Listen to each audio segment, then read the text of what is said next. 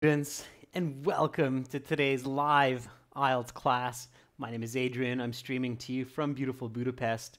I hope everybody has had a fantastic week and is looking forward to a very nice weekend, staying healthy, staying strong. Hi, Carolina. Happy birthday. I'm Anjot. Nice to see many students in our class. Welcome, regular students. Hi, Anatoly. Hi, Catherine. In this class, we are looking at speaking, the speaking section, specifically focusing on speaking part 3 and targeting some fluency and clarity in this part for the speaking section. This lesson is presented to you by aehelp.com for academic IELTS success. Please check us out there. Do yourself a favor.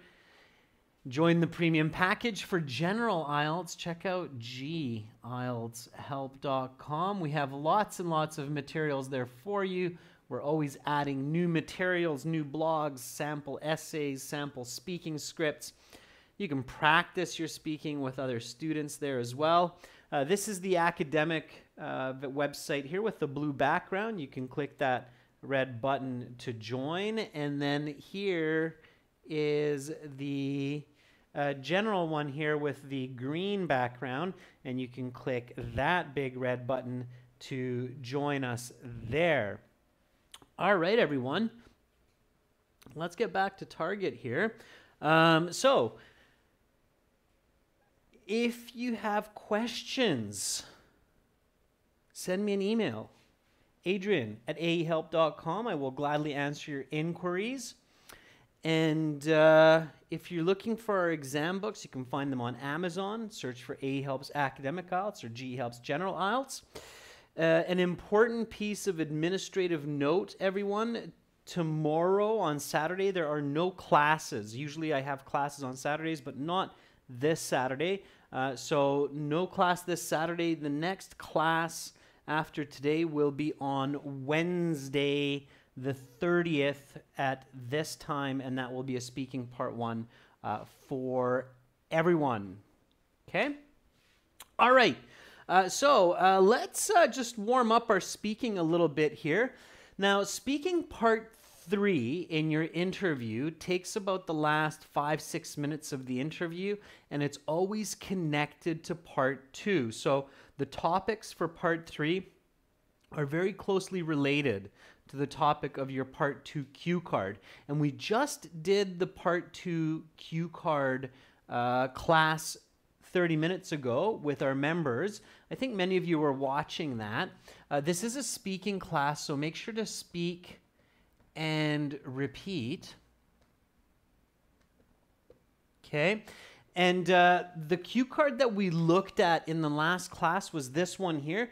Just read it with me.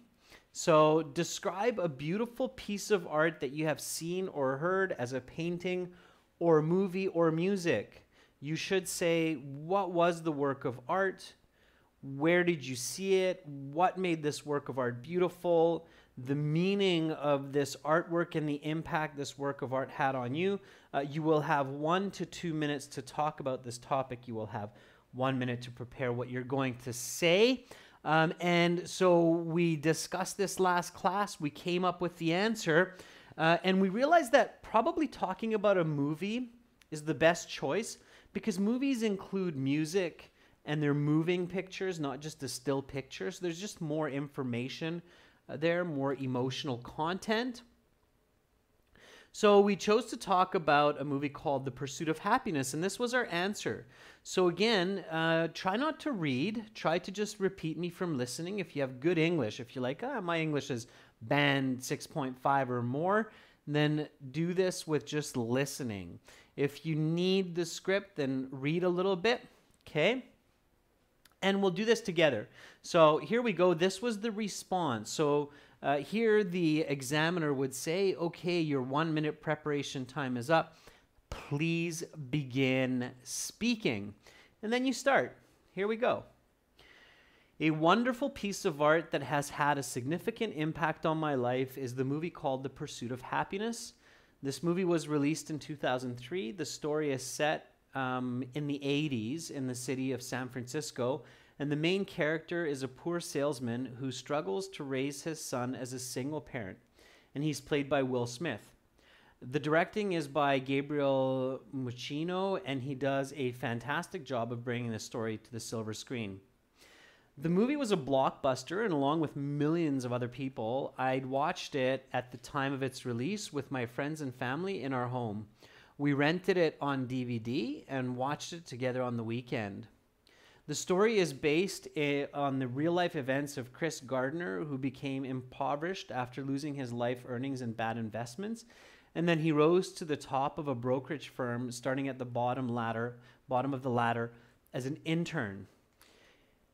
He was strongly motivated by his son. He wanted to give him a happy and prosperous childhood. The lesson that I learned from the movie is that I have to be determined and focused to pursue my life goals and happiness and to never stop trying. I even took a quote from the movie and wrote it on my office door. When you fall on the ground, fall forward so you can see what you fall on.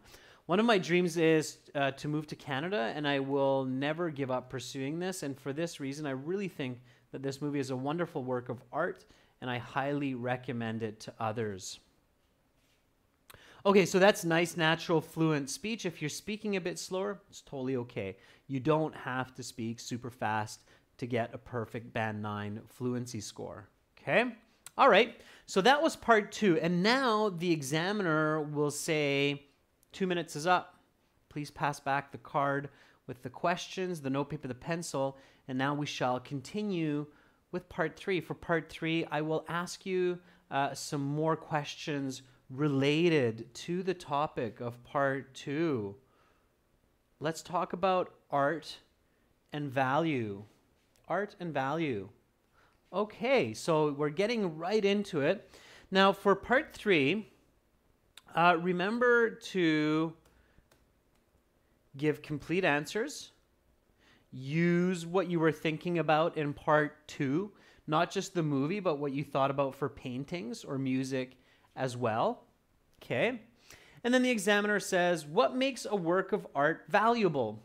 So what makes a work of art valuable? Give me a nice full sentence answer to this question. So, and again, repeat and speak. So don't just repeat the answers, but repeat questions. What makes a work of art valuable? And get focused, everyone. I see that there's quite a bit of off-topic chatter going on as well. Try to focus yourselves, okay?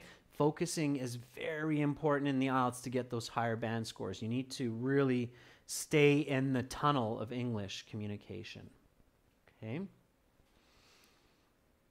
Vaishnavi says, the idea that the artist makes from his thoughts.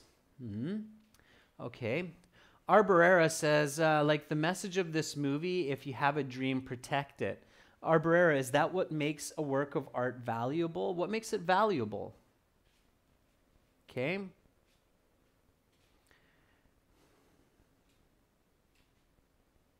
Erkin says, the idea that's expressed in a piece of art makes it valuable.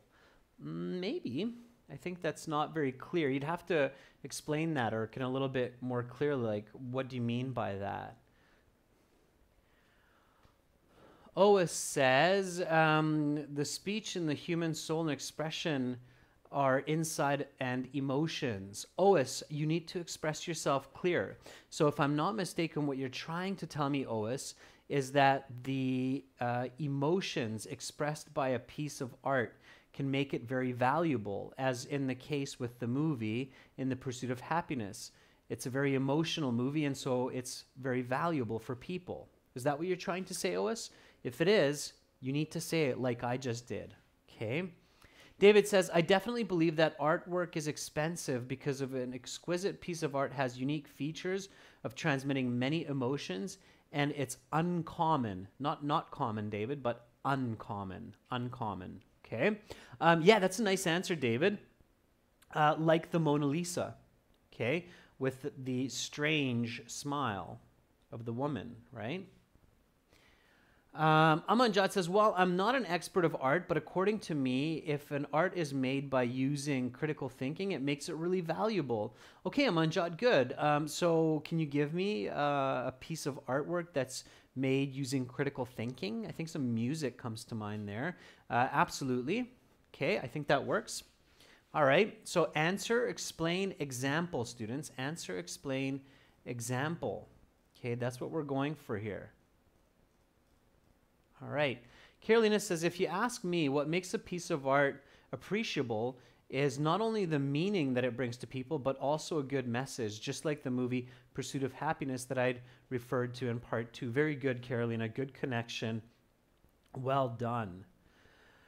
Un says, I think the effort the artist put in and the materials that they used to create the work of art as the money to hire actresses and actors in a movie that I had mentioned. Okay, Un, that's very good too. That works, okay? So spending millions of dollars on a movie for professionals to create some original, unique work will make it very valuable. And this is why some Hollywood movies like Avatar are worth hundreds of millions of dollars to produce and billions of dollars in revenue.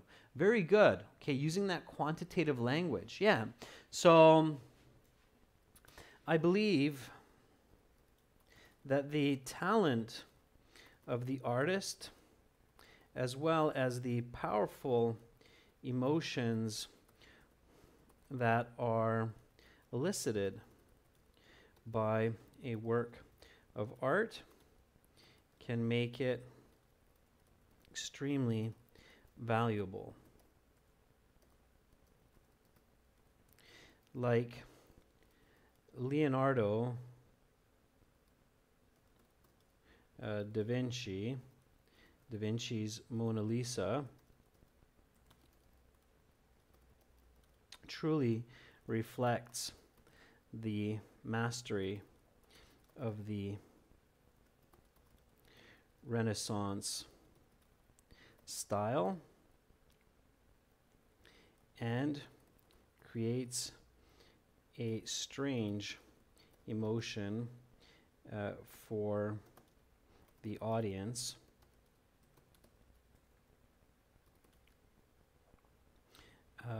because of Mona Lisa's strange and magnetic smile. For these reasons, this painting is valued at over $600 million. Okay, so there's my answer. Again, I'm focusing on the answer, explanation, and example, and I'm visualizing here, right? So artwork like the movie, it's emotional, it makes it powerful, it makes it valuable. Also, the quality of the work, right? So the very good acting by Will Smith, the great directing, that's what makes it amazing. Here, I just took a different example so that we have some variety. Repeat after me. What makes a work of art valuable? I believe that the talent of the artist, as well as the powerful emotions that are elicited by a work of art, can make it extremely valuable. Like Leonardo da Vinci's Mona Lisa, truly reflects the mastery of the Renaissance style and creates a strange emotion for the audience because of Mona Lisa's strange and magnetic smile. For these reasons, this painting is valued at over $600 million. Okay. All right. Elicit means that it pulls out. Whenever you see a new word, I would imagine that some people are not familiar with the word elicit. This is a verb, elicit. Elicit means to create, to draw out. Okay, draw out emotions. All right,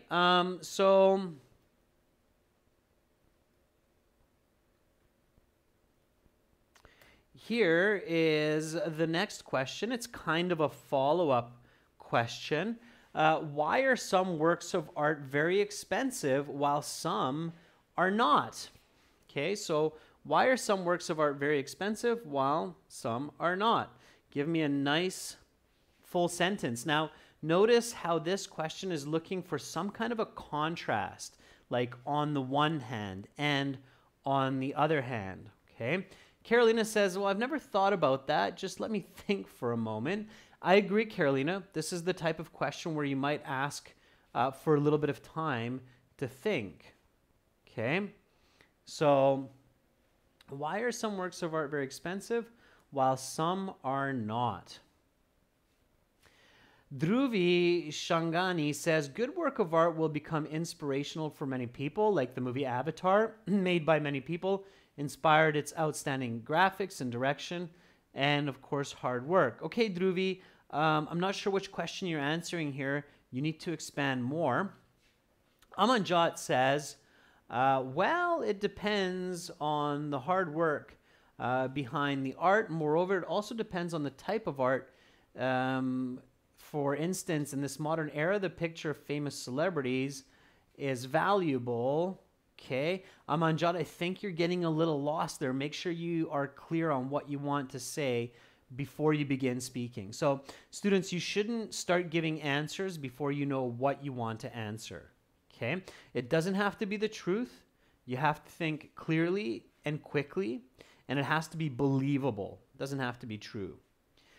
Abehe says, well, I think some art is expensive because of the story and morals that they want to show or explain us, and more money is invested in the art, like the pursuit of happiness.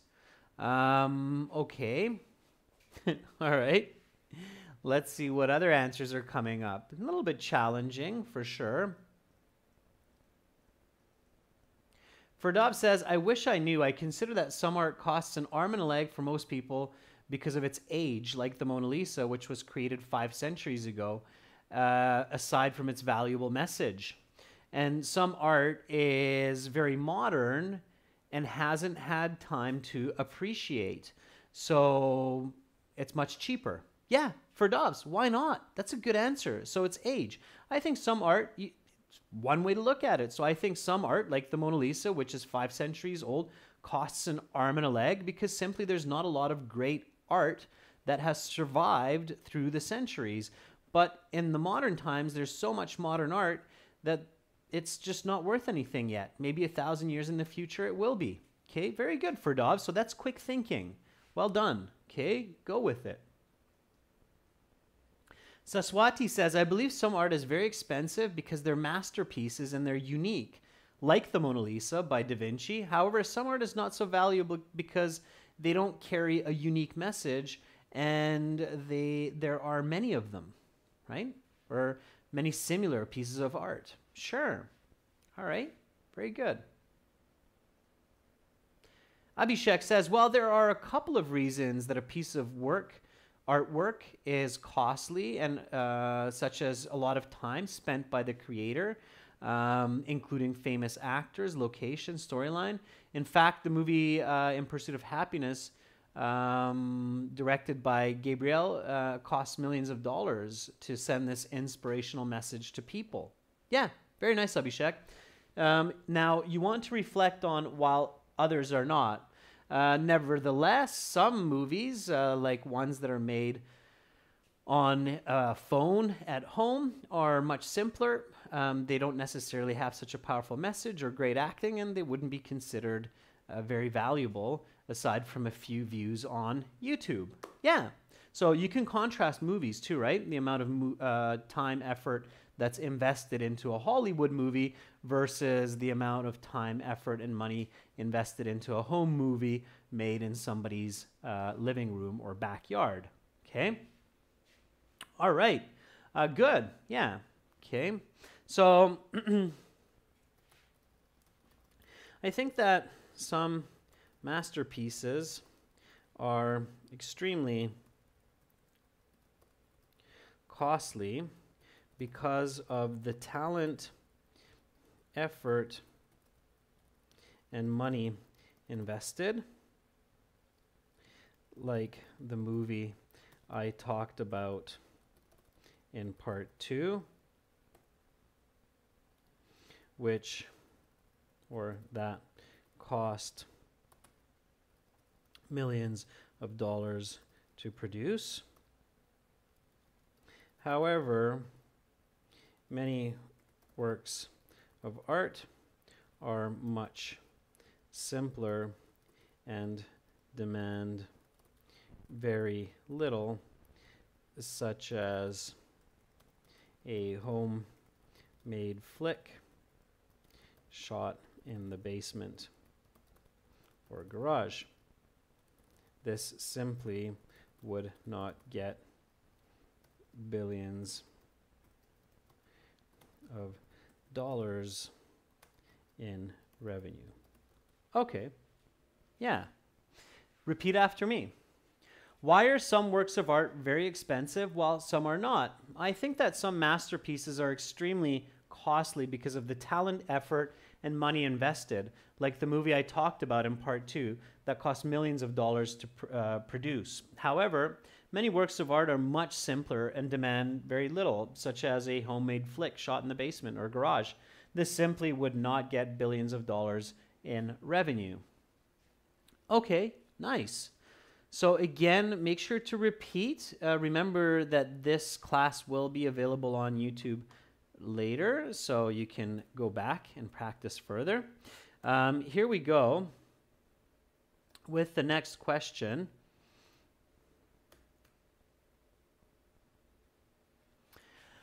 Do you believe art is a worthwhile endeavor for human beings to pursue? Now, in brackets, it's why, because they'll ask you that. If you just say, yes, it is, then the examiner will say, okay, why? Can you give me more details? You should just answer the why, not wait for it, okay? So always answer that why question and express yourself in detail and clearly.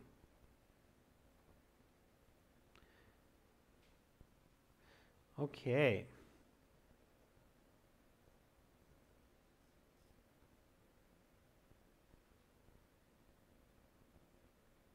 So Oa says, yes, I think art is necessary for humans because it's food for the soul, which we need in our lives to treat our emotions and make us feel pleasure and happiness. Right, Ois?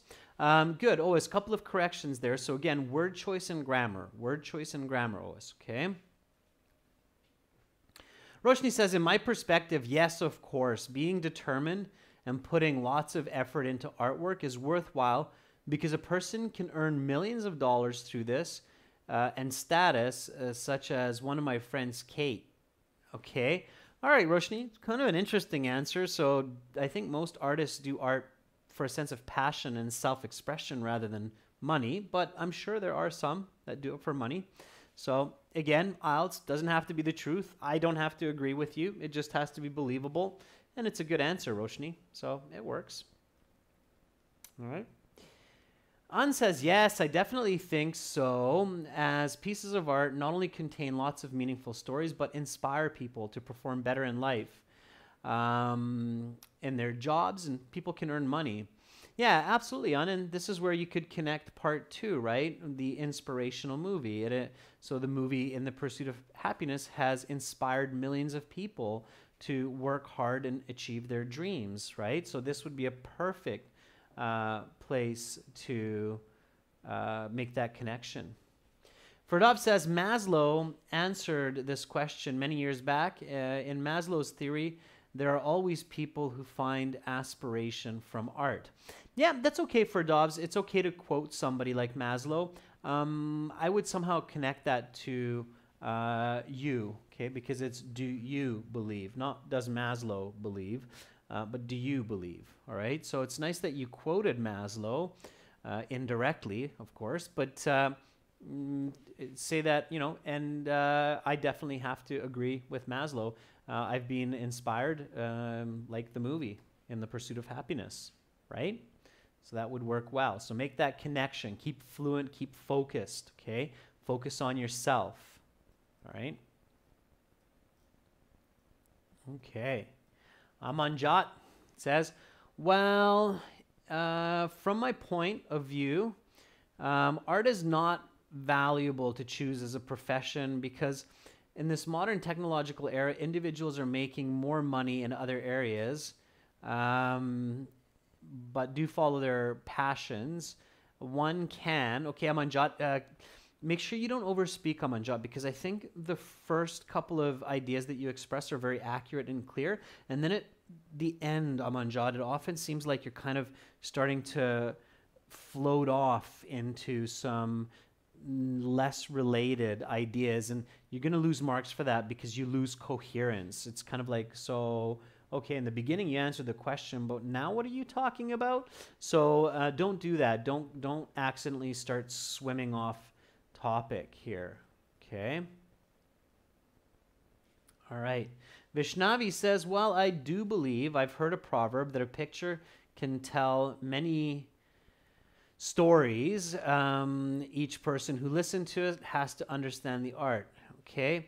Again, students, don't do this. So don't use quotes and such, because it's unclear. It can get really confusing, especially if you're not using good grammar or accurate idiomatic language. So stay away from that. Okay. It's very, very confusing for the listener. So yes, I most certainly feel that it is a good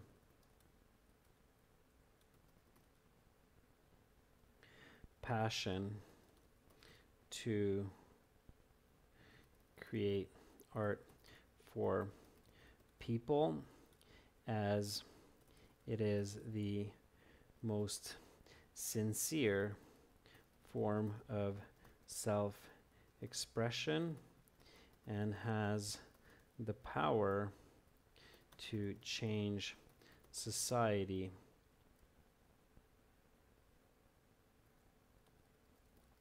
Like the movie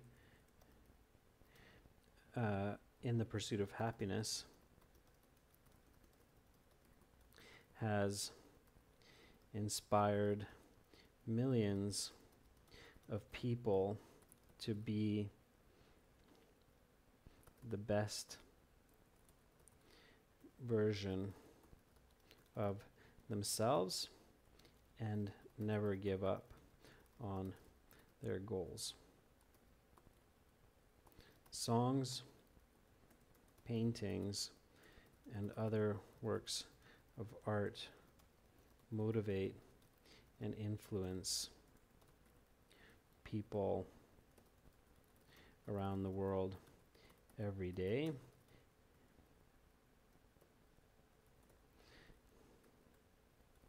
And for this reason, individuals should always be excited about creating art. Okay. So there's my answer. Just repeat after me. Here we go. So 3, 2, 1.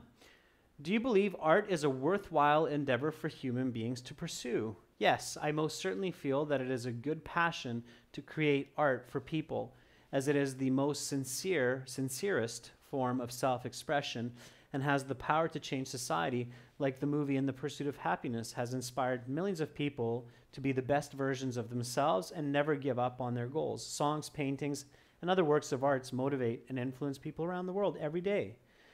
And for this reason, individuals should always be excited about creating art. Okay, so again, I'm using some very fluent language here for you today.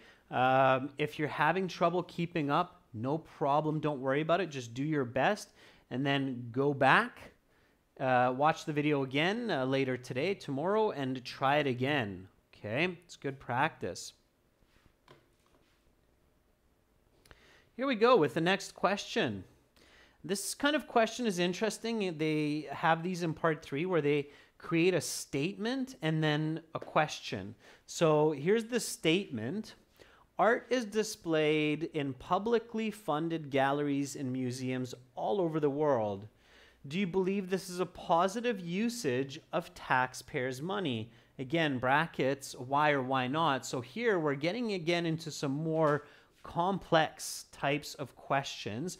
And this is the way that part 3 works in the speaking section of IELTS, is that they go from simpler questions to more complex questions. One of these kinds of more complex questions is where you have a statement and then a question related to the statement, or a fact and then a question related to the fact. So art is displayed in publicly funded galleries and museums all over the world.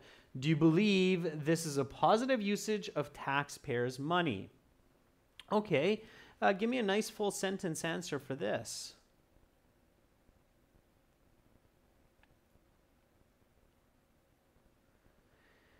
Ferdov says, I absolutely think it is an excellent trend because there are many taxpayers who love and support art exhibitions, as these not only motivate people, but also provide a lot of useful knowledge. Okay, yeah, I think that's great, Ferdov. It's a very good answer. Maybe give an example there and you're golden, okay? Oh, it says, absolutely, art needs to be funded from individuals and from government also, because most artists who do not have another job to spend on living and families, so it's required to help them earn a living. Yeah, oh, it's okay, you have the right idea. Again, word choice, grammar, but that's why you're here. Un says, yes, I think this trend is for the betterment of not only individuals, but also society as a whole. These money can cover the maintenance cost and protection costs, which would not be possible without government support or without public funding. Okay, good. Careful with the end. It's publicly funded galleries. Publicly funded galleries means that it's the public. The public means that it's the public's money through taxes collected by the government. If it's an individual, so if I'm like a millionaire and I build a gallery, then it would be privately funded. Okay, so private is the individual, public is the government. Keep that in mind. Okay. Abhay Nathani says, yes, of course, it is the best way to solicit art. I would say this because there are lots of people that learn many aspects of life and also helps to express different thoughts to the public directly, and this needs to be supported by the government. Rajveer says, it's an interesting question. I believe it is a positive usage of taxpayer money as it gives a chance for artists to express themselves and motivate people around the world. It provides a chance for entertainment and career opportunities for artists. Sure. Okay. Very good. All right.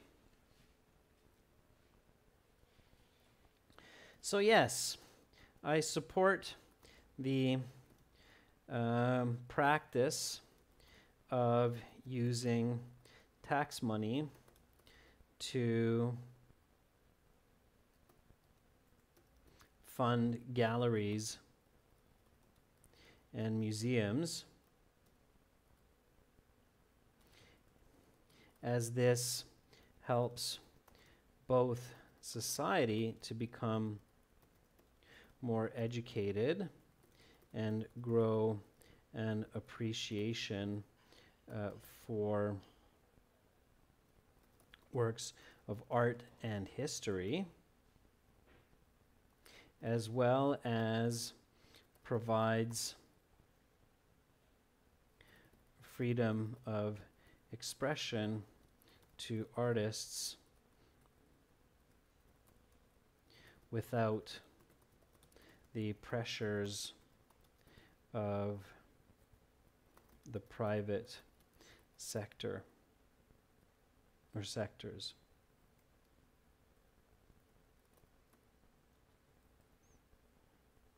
Okay, so here's my answer.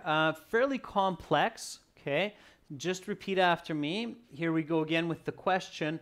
Art is displayed in publicly funded galleries and museums all over the world.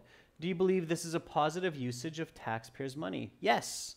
I support the practice of using tax money to fund galleries and museums, as this helps both society to become more educated and grow an appreciation for works of art and history, as well as provides freedom of expression to artists without the pressures of the private sector. Okay. All right. Doing fantastic. Let's keep going a little bit. So these are challenging questions, and I know this part 3 is more challenging, but this can happen sometimes. Students, in the IELTS, there is no guarantee that you will get the topic of your dreams. I know a lot of students go into the IELTS speaking section thinking, ooh, I hope my part 3 is going to be about environment because I really practiced a lot talking about air pollution and about different ways to save the environment. And then, surprise, you have to talk about aesthetic experiences or works of art. You have to be ready for anything. So technique is much more important than trying to just practice a specific idea or content, okay? All right. Romaine says, like we said before, some artworks are extremely costly. As such, common people might find it difficult to afford seeing these. That is where the public funding to finance galleries comes into play, making art a shared good for the benefit of society as a whole. Romaine, that is a beautiful answer for the previous question, so well done. Okay, let's go to the next one. So aesthetic experiences. Aesthetic experiences means experiences of beauty, okay?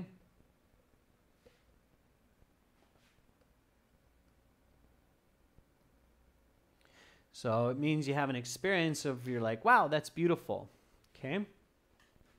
All right, let's take a look at this question here and give me a nice answer. So besides works of art, what other objects can a person have an aesthetic experience of? Okay, so besides works of art, what other objects can a person have an aesthetic experience of? Let's see what you come up with for this one. Oh, it says most good artists focus on art only, but other works in the art are maybe career. I know my friend is a doctor. At the same time, he worked as a painter, and he has many artworks. Ois, I think you're missing the question here. So aesthetic experience means and what other objects create a feeling of beauty?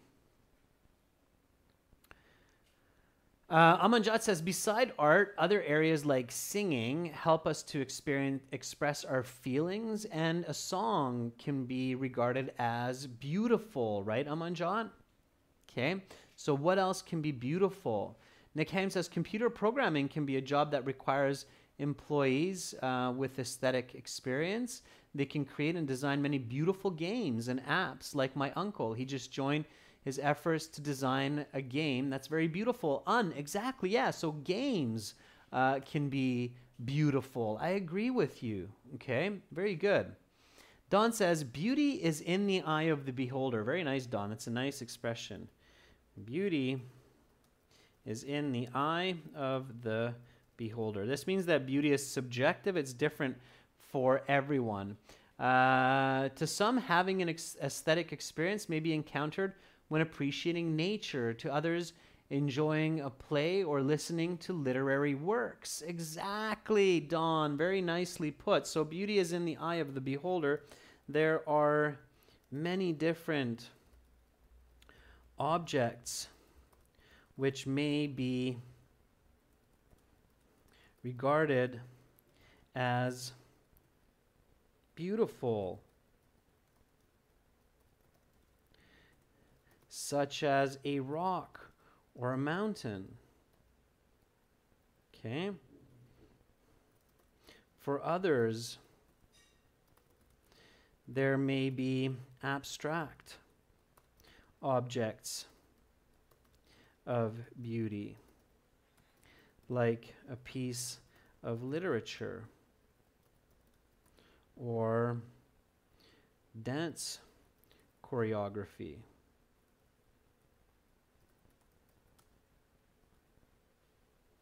Okay.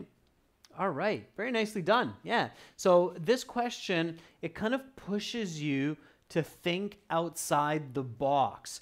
And that's what you want to do, is think outside the box. Okay. So open your mind to different ideas. Oftentimes we can go out into nature and there we see many objects of beauty that are not really considered works of art. They're just works of art by nature. Okay. Here we go. Repeat after me. Besides works of art, what other objects can a person have an aesthetic experience of? Beauty is in the eye of the beholder. There are many different objects which may be regarded as beautiful, such as a rock or a mountain. For others, there may be abstract objects of beauty, like a piece of literature or dance choreography. Yeah, so mode, scenery in nature. Absolutely, nature.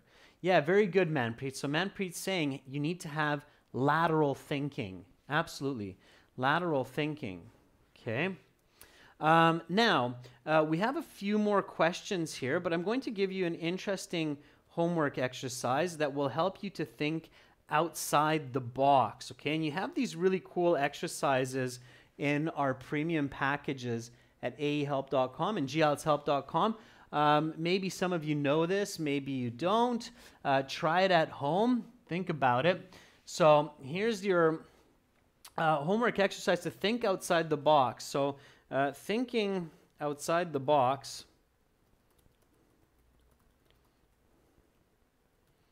creatively and laterally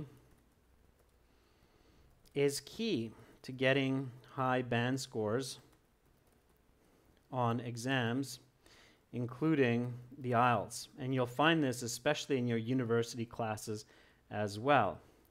Here is a challenging exercise to help you with this.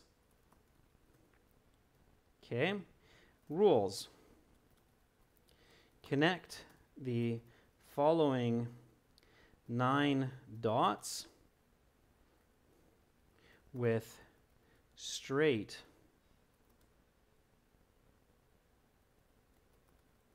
lines without lifting your 4 straight lines without lifting your pen or pencil off the paper. Okay, so this is a little interesting homework exercise for you to practice critical thinking. So here you can recreate this on a piece of paper at home. Here you have basically a box, okay? And this is in line with thinking outside the box, okay? Try to solve this without searching online. So connect all 9 of these dots with straight lines. So you cannot curve your lines, okay? They have to be straight lines. So connect all 9 of these dots with straight lines without lifting your pen or your pencil off the paper. So your pen or your pencil has to stay on the paper without lifting it off. Connect them all. Find an exciting way to do this, okay? And figure it out. And that will help you to think critically and think outside the box, okay? All right. So if you know how to do it, that's great. You know what I'm talking about, and you know why I'm saying that this requires some critical thinking. Okay, so that's your homework exercise. But you says many people know it. That's fine. It's a challenge for those that don't. It will help them with their critical thinking. That's it for me for today and for this week, everyone. I will be back on Wednesday with part 1, speaking. Okay, great job, everyone, in today's lesson. And I wish you a fantastic rest of the weekend. For those of you who haven't visited our websites yet, you can do so. I encourage you to do so. aehelp.com for academic IELTS, glshelp.com for general IELTS. Have an awesome rest of your weekend. Again, much love to all of you. I'm Adrian, signing out from Budapest for now. Take care, stay healthy, stay strong.